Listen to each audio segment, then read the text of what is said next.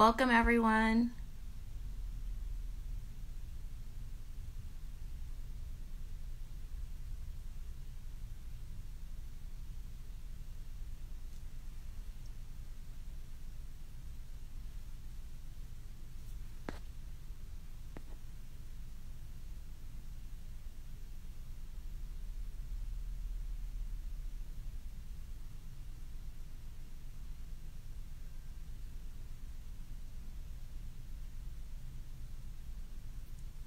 Hi, Terry.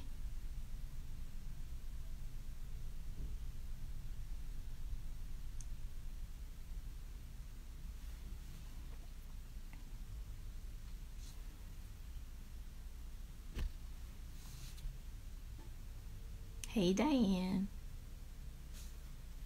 Just waiting on Kathleen to join.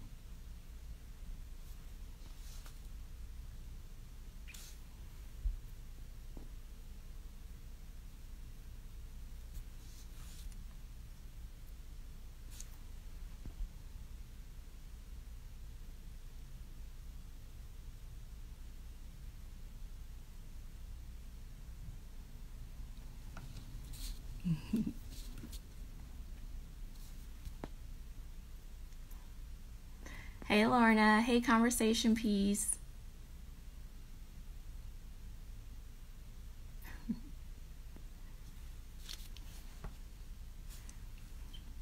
Okay, thanks, Ria. Let me see if I can find her.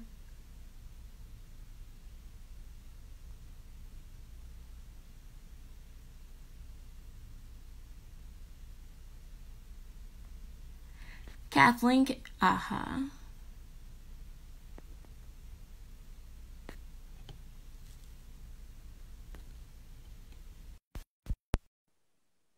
Okay. Just waiting on Kathleen. She is in the room and connecting. Hey, lady. Hey. How are you? I'm wonderful. I thank you for allowing me to just kind of take it easy a little bit today. So, Indeed. y'all, you're going to love Melissa and the conversation that we have coming up with Diane. And I just wanted to get on very quickly to, first of all, welcome you, Melissa, and just thrilled to have you. Melissa has been a consultant with BronzeLens for many years, an advisor, and I'm just so glad you could step into this space for us today. So thank you for that. You're welcome. Yes, ma'am. And I wanted to make sure that everybody knew all of the important dates that are coming up for the festival. Our dates are August 11th through 16th. It's called BronzeLens, the Virtual Experience. And so we are going to have a whole entire film festival online. You don't have to go anywhere. You don't have to put on any clothes, except maybe one day. We want you to dress up. But for the most part, you'll be able to watch amazing films. Last week, you know, we announced the 77 different films that are going to be at BronzeLens. In addition to that, we've got some great conversations each day that we're calling the BronzeLens Powerhouse Conversations. And just some truly amazing guests will be joining us for that. Each day, Tuesday, Wednesday, Thursday, Friday, Saturday. Sunday is Cinema and Social Justice Sunday. And for those of you that know BronzeLens, you know that is something we've done since we started, which is bringing the power of film to issues relating to social justice. That's not anything new, but I think it's going to be quite remarkable when we discuss that on Sunday, August 16th. And then a new thing for us is that our BronzeLens Awards will actually take place on Sunday, August 16th. And so everybody will get a chance to tune in and see who the filmmakers are that are going to win best in their category. Another date that I have to mention to you is on August the 28th. We're actually going to be announcing who the official nominees are. So last week we announced all of the selections that will be at the festival, but out of all the selections, there is a group of nominees in each category, whether it's short or feature or documentary or music video or webisode. And so we'll be announcing those nominees on the 28th, and those are the persons that will actually be in the running to receive Best of in their category. I've got some very interesting guests that are coming up for other BronzeLens Live events. So just make sure you tune in every Wednesday at 4 to check us out on the road to the BronzeLens, the virtual experience. It's going to be great. Today you've got Melissa with you, and she's going to introduce Dianne, but I want to just give you a little bit of information about Melissa because, as I said, she's an industry professional with many, many years, over 15 years of experience. She's been working in TV and film and commercials and live events, but as I said, she's a good friend of the festival and has been a consultant to us in so many areas. Melissa has proudly served in the role of consulting producer for Magic Johnson's network, Aspire TV, for 4 seasons, where she curated and acquired exceptional global content. Additionally, this programming airs on the network's signature series, Urban Indie Film Block, also formerly known as ABFF Independent. She's a freelance contractor, and her diverse background includes a storied career as a script supervisor, working with award-winning directors and A-list talent. Simultaneously, Melissa has served as a respected producer on corporate, nonprofit, and live event productions, even as an in-demand teleprompter operator working with our forever FLOTUS, Michelle Obama. You have to put your hand over your heart when you say her name, amongst many others. As an industry consultant, Melissa provides support services for various festivals and organizations, from logistics to many, many other things. And so, Melissa, for all that you've done for BronzeLens, I'm just grateful to have you today, and I want everyone to know just how fabulous you are, and I wish you and Dianne well. Y'all have fun, and I'm going to sign off. So just, whatever it takes to click me off, I'm going to hit this X here. Y'all be good, ask lots of questions, and I'll see you next week. Thanks again, Melissa. Thank you so much. All right, bye. Bye-bye. Okay, everyone, I'm going to bring Dianne into the room. Dianne, if you can just drop a comment, I'll bring you in. If you'll ask to be added.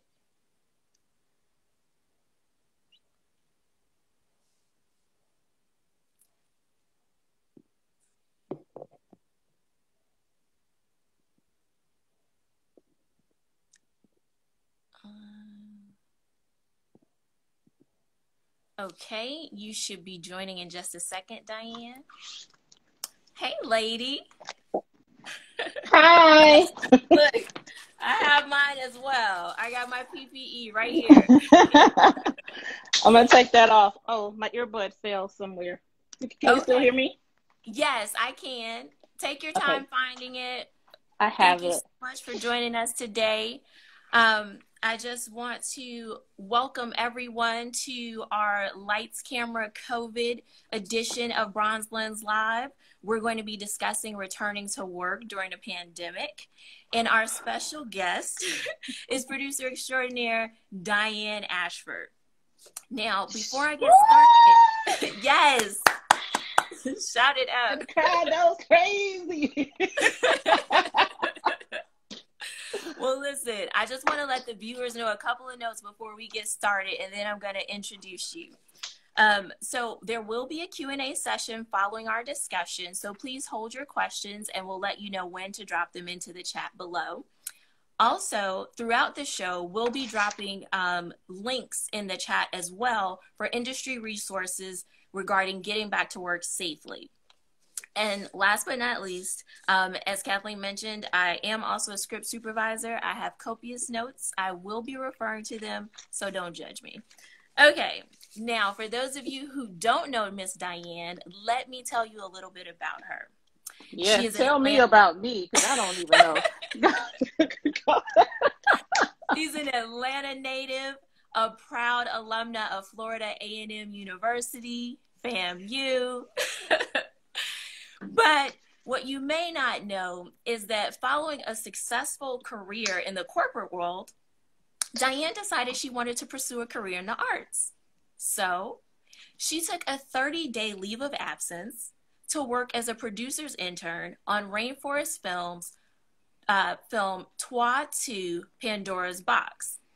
Now, from there, apparently that experience was so amazing and impacted her so much that she did what most of us could only dream of. She immediately resigned from her corporate job and decided to embark on a new career as a film producer. Okay.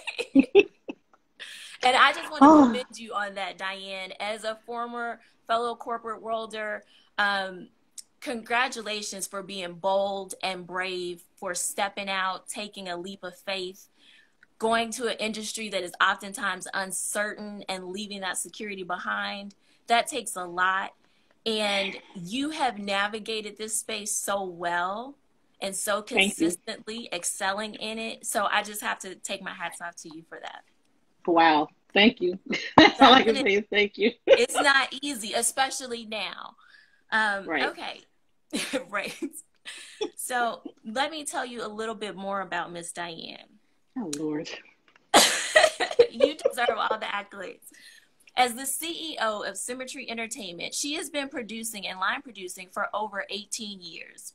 Some of her credits include producing feature films such as Motives 2 and Echo at 11 Oak Drive, co-producing Three Can Play That Game, producing supervisor of season 4 of BET's The Game, associate producing Ride Along and Survivor's Remorse, line producing The Gospel, Stomp the Yard 2, Ambitions, and currently Terror Lake Drive. What? In addition, she's produced numerous shorts, documentaries, commercials for clients like CNN and TBS. Now, Dianne, I know there's a project that was near and dear to your heart that you produced as well for BET, a documentary. Would you care to just expound on that a little bit? It was called The Brotherhood of MLK. So basically, a lot of people didn't know that Martin Luther King was a member of Alpha Phi Alpha fraternity. And there was only one living line brother of his. And so we were able to find him in Boston where Dr. King had pledged. And it was just, that experience was so invaluable. Like, we found a picture when he was online, and it was amazing. So a lot of people didn't know that. And those that did know it didn't know that he still had a line brother, fraternity brother that was still living. So we were able to find him. So that was like one of the highlights of my career so far. That is awesome. So many stories that we need to continue to tap into.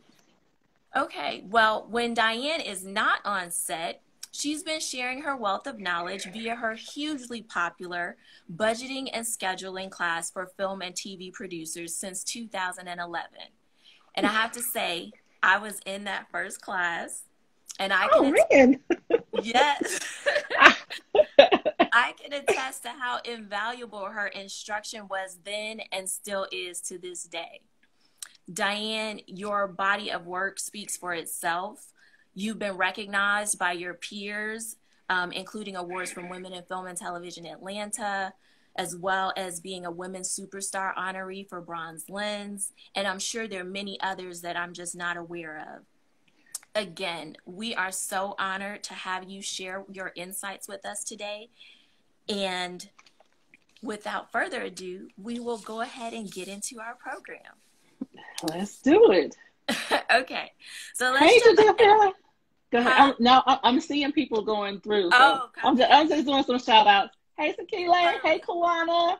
Hey, Jadithia. Okay, go ahead. Well, and let me just acknowledge this as well in talking about Dianne and her career and all that she's done.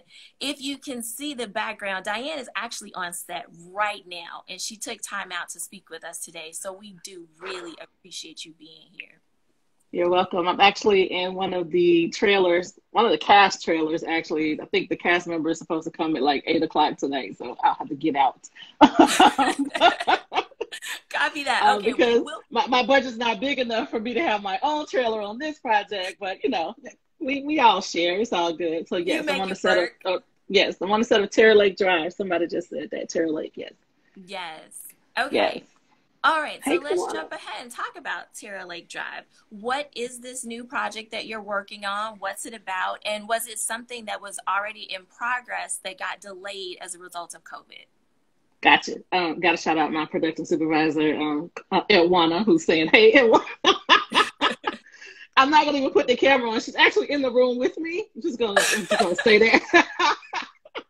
But okay, so Terra Lake Drive is a 6-episode anthology series that's going to be on streaming on UMC. So if you don't have UMC, please download it. I know that you can get it just by being on Xfinity. So download UMC. I think it's $4 a month, somewhere between $4 or $6 a month, something like that. But very affordable, very good programming for people of color. Like it's just it's very urban inspired, but a lot of stories out there. So, and ours would be one of those. So it was written by and executive produced by Kawana. She's in the chat room. Her fiance is on set directing it. They both wrote it. So yeah. The question was though, did we get started before COVID or after COVID? So yeah. We were a week before, we had 1 week before it was time for us to start shooting, before the world shut down or the country shut down or the state or whatever, everybody shut down. So, yes, the whole world. So we literally had 1 more week of pre-production before it was time for us to start shooting, and we got shut down. So, yeah, we started back up here 5 weeks ago. Yeah, 5 weeks ago we got started. We did our 1 week of production, and now we're in our 4th week of shooting. It's supposed to be wrapping today, which is why I said, oh yeah, sure, I can get on this call and do this with you, because we'll be on our last day and the world won't be so crazy. And we have 2 more days of shooting. So, right? Murphy's Law. That's production. Yeah, Murphy's Law. So yes. Well, again, we're grateful to have you here, even though your schedule has been extended 2 days. So yes. Knowing that the project was in the works before COVID, were there any changes required to the script as you guys were trying to start back up, the things that just weren't feasible to do now that we are dealing with a pandemic, and you have to adhere to certain safety guidelines? Yes. So first of all, I want to give a shout out to, again, our writers, Kawana and Jerry Lamoth. They decided to incorporate the current environment into the script. So they went back and adjusted the script so that if we had people that had on masks, it wouldn't seem crazy. They addressed it. We talk about it in the script. It's very present in our script. So it will not seem foreign to people wearing masks or people discussing it throughout the episodes. So that was one thing. So that made our job a little bit easier. But in terms of what we had to do in order to get ready to shoot, and real quick, guys, shout out to our studio exec, Brett, Mastermind Brett. UMC.TV is available everywhere. Services are streamed, $4.99 a month. Use the code UMC free 30 for a 30-day free trial. So make sure y'all go get UMC. You can stream it live for 30 days. So do that. Awesome. So UMC.TV. Thank you. Thank you, Brett. Appreciate that. So some of the things that we had to do to be COVID ready, we had to come up with our own protocols, because at the time everybody was scrambling, trying to figure out what their protocols were going to be. Mm-hmm. And so in order for us to be the first ones out the gate, shout out to us, we did it. We beat everybody. We had to come up with some protocols on how we were going to be safe and keep our crew safe, our cast safe, and try to remain COVID free. So we decided that we would do testing once a week. We got hand washing stations that we placed throughout the set. We got sanitizers everywhere. We got spray sanitizer. We got this kind of sanitizer. Everybody is required to wear a mask on set. Our hair, makeup, and wardrobe department are required to wear face shields when they are in contact with our cast, and it's a constant reminder. And you know, it's weird because when we first came back, everybody was accustomed to being home. So that first couple of days, like it was constant. Where's your mask? Where's your mask? Because everybody is hot. So everybody's masks look like this all the time. And so we're like, put your mask on, put your mask on, trying to remind people. So it's not something that was has been easy. And it is very hot in Georgia right now. It's like 90 something degrees. It is very difficult to breathe in some of these masks. Every day. Oh, that's another thing. We provided masks for everybody. So we have a plethora of masks that our medic team makes sure. So anytime that someone needs a new mask, they want to change out their mask or whatever, we provide that for them. So there was a plethora of things that we had to do to make sure that we were ready to start filming again. Sure, because like you said, coming off of quarantine for almost 4 months and then being so happy just to be back on set, muscle memory kicks in, people start interacting with other departments like they're accustomed to, and those protocols go right out the window. So that's great that you're on top of it and constantly reminding them, please wear your mask properly, sanitize, sanitize, sanitize. Wonderful. Yes. Okay, well, so knowing that the project was in the works pre-COVID, knowing that you guys adjusted the script accordingly, were there any issues with like cast and crew after COVID had occurred? Like, did you lose any cast and crew as a result, either because of their concerns about COVID or just maybe script changes where they were no longer necessary? Yes, absolutely. All of the above. So we pretty much had our crew set, ready to go. Like I said, we were a week out. So we had hired everybody. And at first we didn't know how long everything was how long we were going to be quarantined. So we kept sending out memos like every 2 weeks saying, hey guys, you know, we'll be back. We're going to shut down for 2 weeks and then we'll be back. And then it was like, okay, another 2 weeks. Okay, another 2 weeks. So literally we keep sending these people memos saying, okay, you know, here we go, here we go, here we go.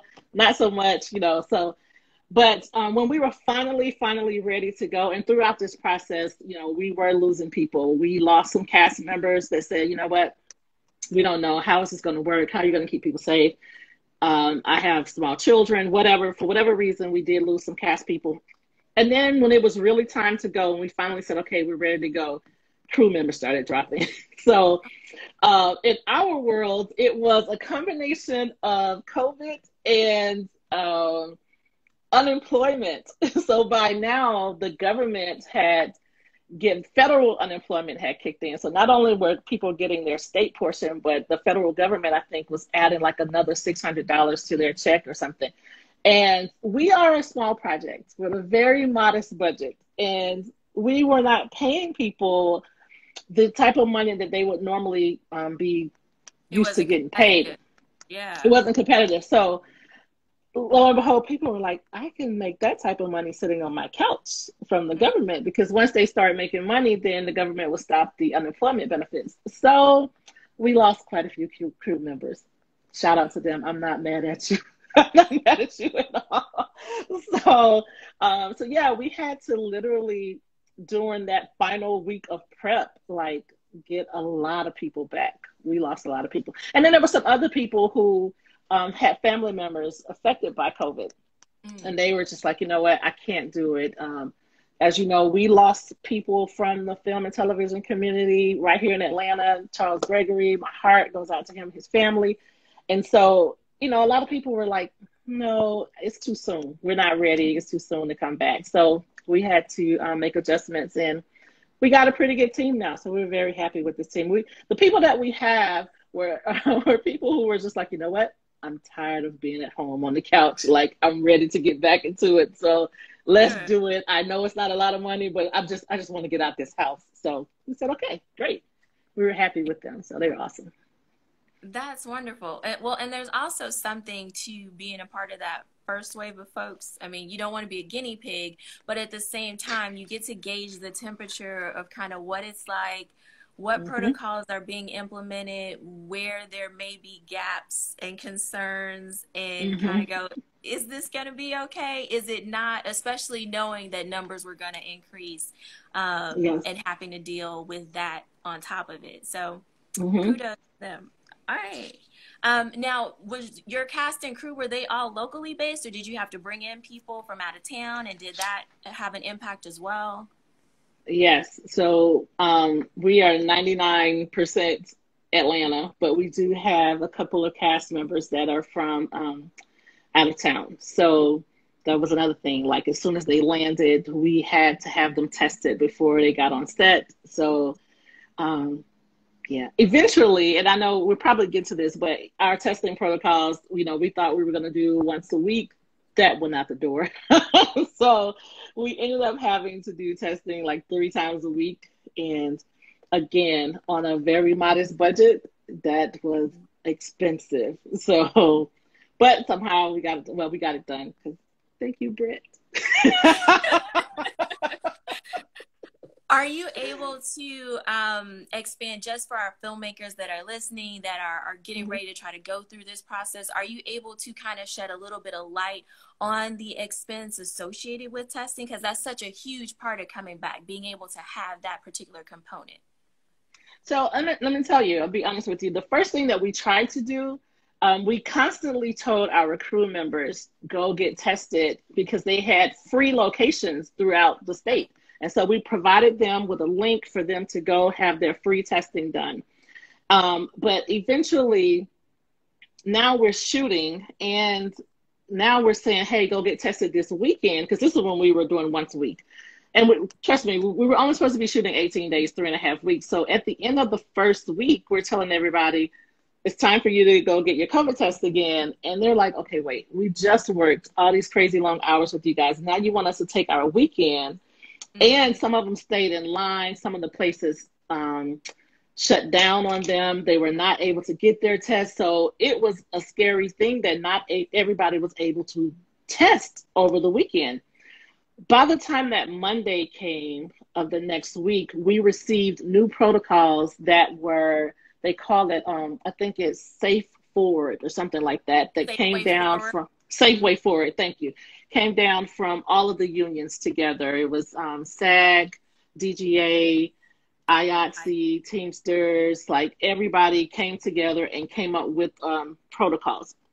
Now it hurt our feelings because the only union that we are signatory with is SAG. And so it hurt our feelings because we had passed all of our protocols with them, told them what we were going to do, answered all of their questions, sat on numerous, conference calls, wrote up proposals after proposals, submitted everything. Everybody's good. You guys are clear to start shooting. They came to visit us on set. They checked everything. Anything that they didn't like, they let us know to make sure, okay, I want to make sure you're doing this. We were like, okay, wonderful. I don't know if you guys can hear that thunder, but I'm sure that's going to affect my team on set right now. It's thunder and lightning. So, and so we did all of that. Then Monday hit and new protocols come out. And these protocols they have different zones of people. Zone A people are those people that are in close proximity with our cast. And zone B people are those people who are not necessarily on set as often. I put myself in zone B. I don't go to set that often. I do all of my work from the trailer. From the trailer. I was about to say it from home, but no, it's all from the trailer. I'm never at home. But we try to make sure that only the essential people are on set.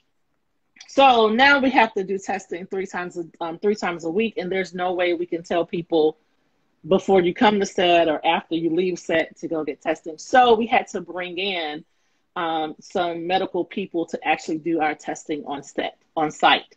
So the cost of that, astronomical. So there are 2 different types of tests. There might be 3, but I know there are 2 that we know about and have performed. There's one that's called the finger prick, and it's like a blood test, but it's the blood. Like I think there's 2 different blood tests. It's the one that actually tells you if the virus is. Say it again. The antibody test, the rapid antibody test. Yeah, but this one it's 2 things. It tells you the antibodies, and it also tells you if the virus is active. So that's the thing. A lot of people think that the blood test is only antibodies, but no, it actually tells you if the virus is active in your system and if you have the antibodies. And we had two separate cases. We had one case where somebody said, where it said that the person had the antibodies and that maybe they had the virus some time ago, but now they had the antibodies, but it was not current in their system. The virus was not. And then we had another person the following week that the virus was actually active and they actually had the antibodies. So it was first thing in the morning. That person had to go home. Everybody else since then, nobody else has ever tested everybody has tested negative since then. So we're grateful for that. We've been able to keep a very safe and clean crew, thank God. So, but we knew that something like that was possible for it to happen. And, sure. you know, the other test is the nose swab. Mm-hmm. And so the nose swab is supposed to test if the virus is active in your system too. However, the nose swab test is not rapid. There's only certain places you can go to get the rapid test. And I think it's like labs that have this machine that's able to read it. So for us, and this is just in the spirit of transparency, I know that in the future, it will be a thing where I think most of the unions prefer that you do the nose swab. And that's probably going to be the protocol.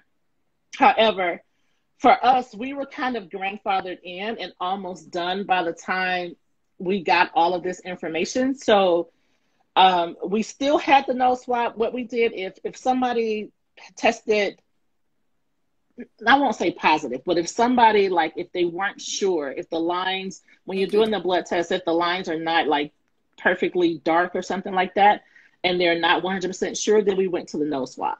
So that was our protocol at the time. Then we found out, then they said, no, we just want you to do nose swab all the time, just nose swab. And so then we had another problem because there are not a lot of vendors that have the nose swab. In addition to that, the vendors that do have the nose swab, they couldn't get the test back for 24 to 48 hours. I won't even say 24, I would say 36 to 48 hours. So now you have a group of people on set who are accustomed to getting their test results immediately. And now you're about to tell them, okay, no, you're going to go to the nose swab, but we're not going to know if you're positive until 36 to 48 hours. That wasn't going to work. So so far, everything has worked. Everybody's negative. We're almost done. Thank God. We just had testing again yesterday. I think we have another test tomorrow, I think, and then we're done. But I think in the future, you're going to have testing done before you start shooting. And then 2 or 3 days later, test again. You'll be getting your results back from the first test. So you'll always be getting your results back and then testing again. If they are going to implement this 3 times a week or make everybody do the 3 times a week nasal thing. Fingerprint doesn't test for the active virus. Actually, it does. So, Susan Moss, it does. It actually does. We have confirmed this over and over again. We confirmed it again yesterday. It does test for the active virus. We asked the medical person that was out with us yesterday, and he told us, and the one before that told us. So we got it, but I know what the standard is. I don't know who that is now too that said that. So, but go ahead. Go ahead, Melissa. I think that's Susan with SAG, I think.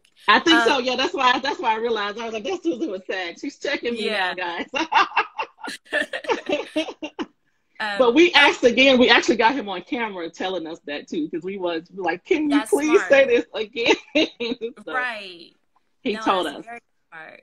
Okay, yes. So if you can't get into numbers, I'm sorry. You did ask me a number. No, I'm happy to tell you the numbers, especially those people who are producers. I'm happy to tell you that nose swab test costs $200 per person. Wow. That the blood prick test, $150 per person. So imagine we have a relatively small crew because we're very, it's not an independent project, but it's a small project. But if you imagine how big projects are, if you ever worked on a set and you have anywhere between 90 and 150 people on set, just imagine how much that is. So for those of you who are in production, who are going to be moving forward, you have to now incorporate these numbers in your budget. So just know that. hear it from me. And depending on which company you use, there may be a fee on top of that for them to come out to actually perform the test. And that fee can be anywhere from like $300 to $400 or something like that every time they come out. So wow. Yes, I want you guys to know the real numbers, know the facts, so that you can put this in your budget and you will not be surprised like we were, because we were totally not prepared for that. So exactly, yes. Michelle, 3 times a week, those figures. 3 times a week. Yeah. 3 times a week. Yes.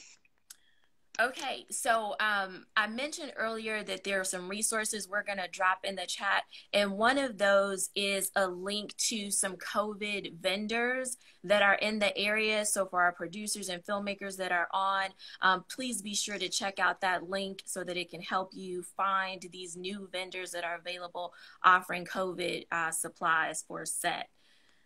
Okay, you talked about the Safe Way Forward paper with respect to the unions and guilds, where they came up with the guidelines.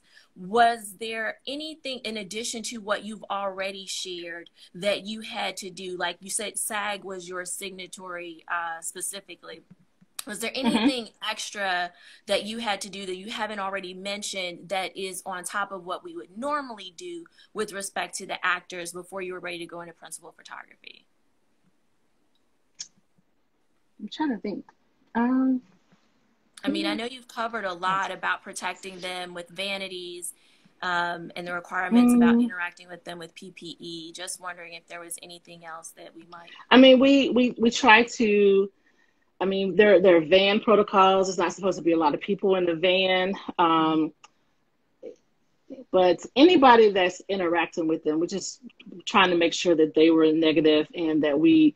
Even with our cast, and it's hard, our cast can't wear masks when they're on set. So, but when we yell cut, or if there's going to be a lighting setup or a lighting change, we're trying to put masks on them. They have on makeup, not a lot of makeup. Thank God this project, it was kind of like our director wanted everybody to feel very real. So our cast don't have to wear a lot of makeup.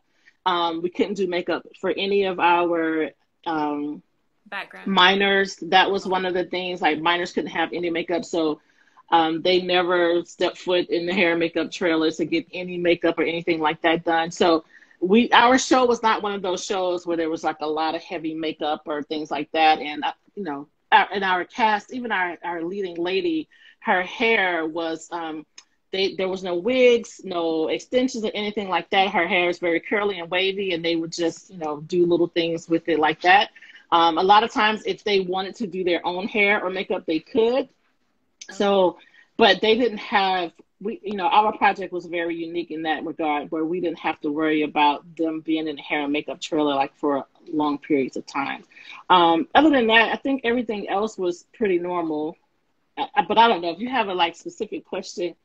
It's pouring down raining. It's pouring down raining. Okay, well, I'm sorry. We also, look, my supervisors let me know. We also had, I told you about hand washing stations. We also had temperature checking every day. So every day when you arrived on set, the medical team was here with the little thing, checking your temperature, asking you if you need a mask, doing hand sanitizer on your hand. They sanitize a lot.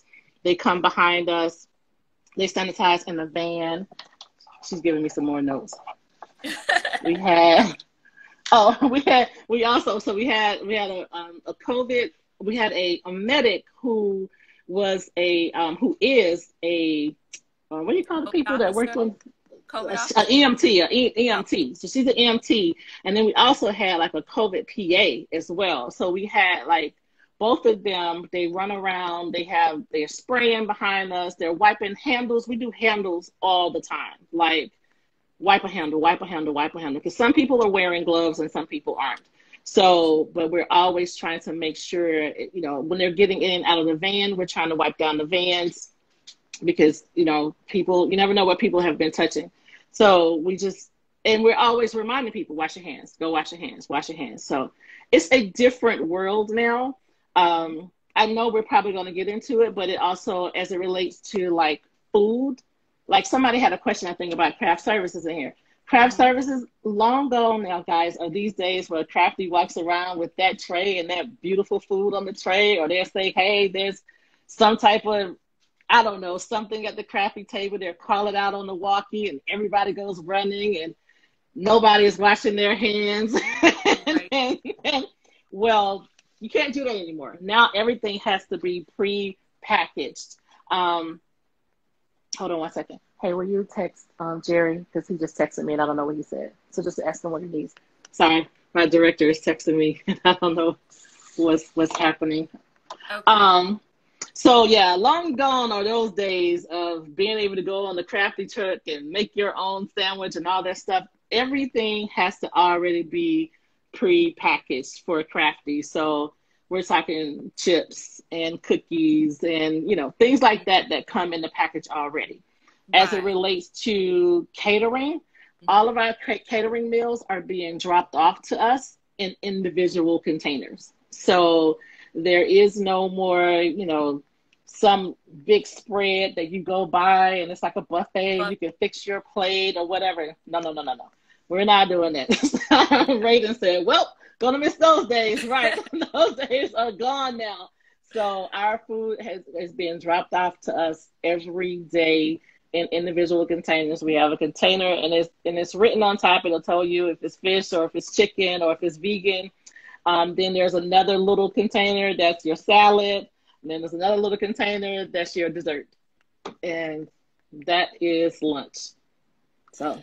And I would imagine that has to affect your budget as well. All of these absolutely that every department is having to do now. Yes. Add on to the budget. Budgets are going to be higher. So I hope all of our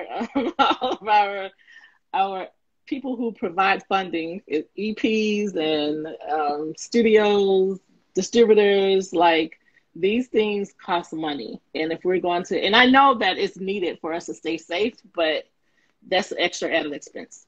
So yeah. Yes. Okay. So let's talk about set life during COVID production. Are you having to adjust your workday as far as perhaps decreasing the hours that you're shooting to accommodate all of these protocols that you're having to put in place? Or are you still running a traditional shoot day? How is that working? We're still running a traditional 12-hour shoot day. So things are good there. So, okay. Got it. But I'm sure you're probably feeling as a production an impact to what you're able to accomplish in that 12-hour day, though, correct? Yeah. I mean, because even on testing days, you know, we try to tell people to show up early. So, but that means their workday starts earlier, which means that I'm now having to pay them overtime because it's not going to be 12 hours from when they started testing. And some people don't show up early. They'll show up at call time. So we still are trying to test them. And like the other day, the guy who was doing the testing couldn't come until midday. So now we're trying to tell people, when you have a break, come test. It's not too many people that can break away. So yesterday we literally had to hold up the scene for a second because I had to have my director test. I was like, my director, my first AD, my DP, you guys have to come out and test. So, well, at one I did. At one I practically pulled them off the set by their ears and like, that's you have to test. But yeah, so of course that you know took some time. So the test comes back, I think, in like 10 minutes. So they usually will test and run away and then, you know, pop back up in 10 minutes or like, what's my results? So we have to tell people, unless we call you back to the table, assume you were negative. So yeah. Okay. So we talked briefly about talent from a union standpoint, but I'm just wondering with respect to, and we talked about hair and makeup, but what about sound? Like, are you guys strictly using a boom or are you actually lobbing talent? How are you handling that piece of it?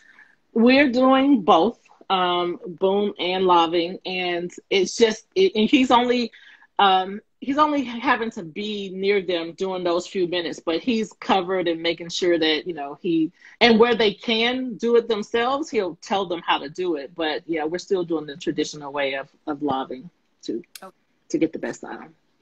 Copy. Okay. So looking at the time, what I want to do is go ahead and encourage our viewers to start to drop their questions that they may have in the chat. I have a Mm-hmm. couple of more points that I want to go over personally with Dianne, and then we'll get to your questions. So Right. Dianne, now that you've gone through this, Oh my you've gosh. been Mm-hmm. hazed the first project during the pandemic. What are some realizations that you have now that perhaps weren't even accounted for in the white papers that we saw with how we would get back to work, what it would look like, and what it would take? Anything that you could mention? You know what? It's funny. Let me just say this too, because you asked me if the day was affected. It is affected because before everybody could kind of be in the space, even though people would scream and yell like G&E has the space, art department has the space, or whatever.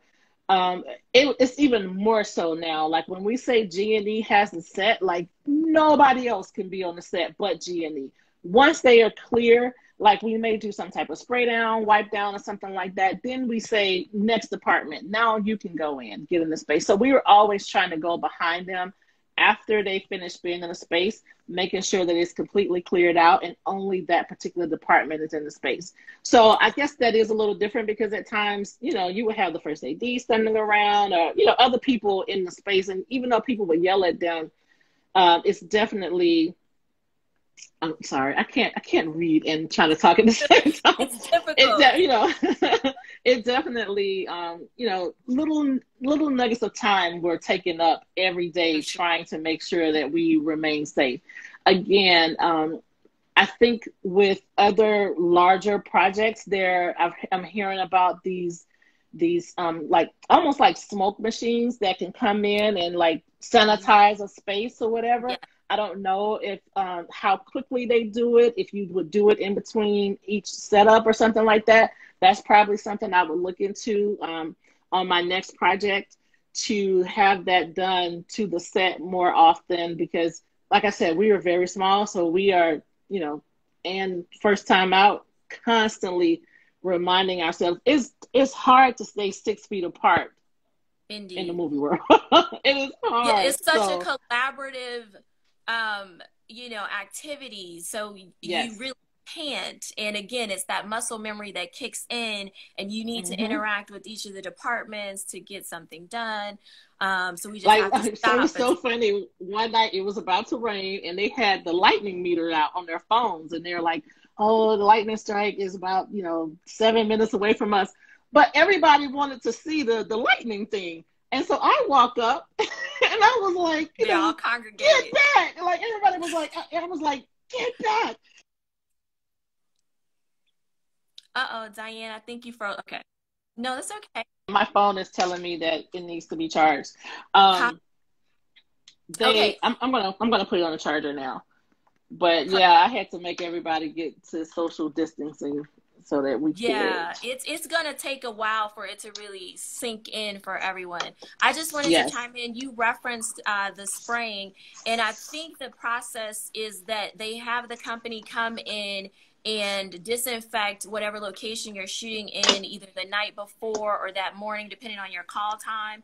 And then you shoot that whole day. They don't necessarily come in between setups, but then after you're done and wrapped, then they would come back and disinfect again if you were going to be in that location for multiple days, or if Now it's a case I where, did that with, like, I had like a cleaning crew that was doing that every night when yeah, we left. We had them to come in. But no, a friend of uh-huh, mine, and I'll get the information. A friend of mine shared is a little machine that like blows out something. I don't know, some type of spray that yeah, disinfects a whole room. But I have to find out what it is. I'll get it for you so that you can share it however please you're going to share do. this information. Okay. That would be great. And I see Sorry, that guys. Ria has been dropping the links in the chat for us, which is awesome. Please check those out, including I saw the link for insurance concerns with William Turner Mathis. You can reach out to Lynn Mathis with any of your concerns about insurance and production. Okay, Diane, what Yes. recommendations would you have for indie filmmakers that are listening that are probably fearful based on some of the insight that you've shared with respect to budgets escalating. Given that your project was relatively small, are there things that you could recommend to them that they could seek to do to make sure their sets are safe, obviously without the big studio budgets being involved? Right. Wow. Whew. Or Great just question. a place to start, like maybe it starts with the script, even scaling things down. Yeah, well, yes, the script definitely. So make sure that your script, if you could incorporate this world in your script somehow, that would be helpful. I feel like what I've told you can come back to it. Yeah, because I feel like what I've told you are things that are real now, and so it's like, just know that's a part of your world now. So yeah, there's no cutting corners. It is what it is, and we're gonna have to figure out how to make it happen. Especially if you are a union show or signatory with any of the unions, you have to adhere to what they are asking you to do. So yeah, and if you're not a union show, I would still say do some protocols to make sure you're safe. Like if you're saying that you want everybody to just do the free testing and you're independent, then maybe you schedule a day every week. One of those days is dedicated for your team to go out and get their testing done or something like that. Because if you're truly independent and low budget, then maybe you adjust your schedule to say, you know what, we're going to utilize the free testing sites, but we're going to give people the day off to do that. So maybe you're shooting Monday through Thursday and Friday is testing day for everybody or something like that. Or maybe Wednesday in the middle of the week or something. But I would figure out a way that people could get tested for free if you cannot afford it. That's the only thing that I would suggest to do. So. That's perfect. Okay, so I want to check in with you. We spoke about this yesterday. I know you're dealing with weather issues. Do you think you're able to stay on for a little bit longer as we go Q&A? Okay, well, perfect. Is it good? Please, Edwana. Does it hit Jerry? She said, please, Edwana.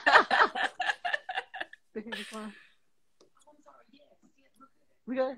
Yes. Okay. I just want to make sure you was good. Okay. So yes, I can stay on a little while longer. Okay. Wonderful. Okay. So it is at 4:51 now. What we're going to do is we're going to take one more question right now. And then I just want to let everyone know IG Live will turn you off in an hour. So just prior to us being cut off, we're going to end this video and then go to part 2. So please just log right back into our IG Live for part 2. But we still have a few more minutes, so we'll go ahead and take a question now, and let's just see. So is it City Light? She was saying, or he was saying, I think it's she, that she's a producer in South Africa, and they're pretty much doing the same protocols, but the machine is called a fogger, and it's a deep clean overnight. So that's the thing that I'm talking about, this fogger thing. Copy. Okay. Okay. So are we just going up to see? Hey, yeah. If you see something right away, feel free to jump in. I'm scrolling through the comments as well. Okay. How could someone get into producing? I tell everybody, produce. That's how you get into producing. You produce. Exactly. But you know, there are courses out there. There are producer workshops. I have one. There's an amazing book that I love to recommend to all my students. It's called From Real to Deal by Dove Simmons. That's an excellent book. And then there's also the production handbook, and I always forget the name of the person who wrote it. Melissa, you have yours? Yes, I bet that's it. Yep, that's it. So get those 2 books, From Real to Deal, and get the production handbook, and you are good. Sakila, don't be laughing. Someone asked, did you have background actors? Oh, yes, we did. I'm sorry. Yeah, I didn't cover our extra talent. So we did not have a lot. We downsized, or we cut that number by a lot. So, but we did have some. Same protocols. They did not test with us, but they had to test negative before they were brought on set. So we had an amazing extras casting director, Clive Bailey, who made sure that they were all COVID free before they came on set. They had to wear their mask. They couldn't take their mask off until we said they could, but in some cases, the masks were a part of them being extras in the background. But we didn't use very many. I feel like the most we've ever had on set was maybe 10, maybe. But we had it in the COVID world, guys. It was a COVID world. So even going to restaurants, we had people, we only had one restaurant scene, but there weren't many people in there because just like in the COVID world right now, we don't have a lot of people that are going out to eat unless you're in Atlanta, but everybody seems to be out.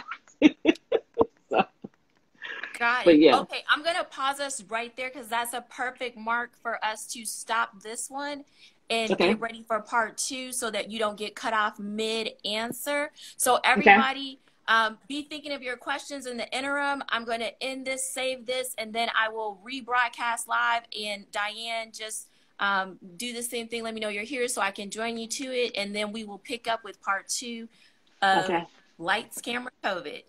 All right, China, I got you on the next question. I got you, China. Okay, go ahead.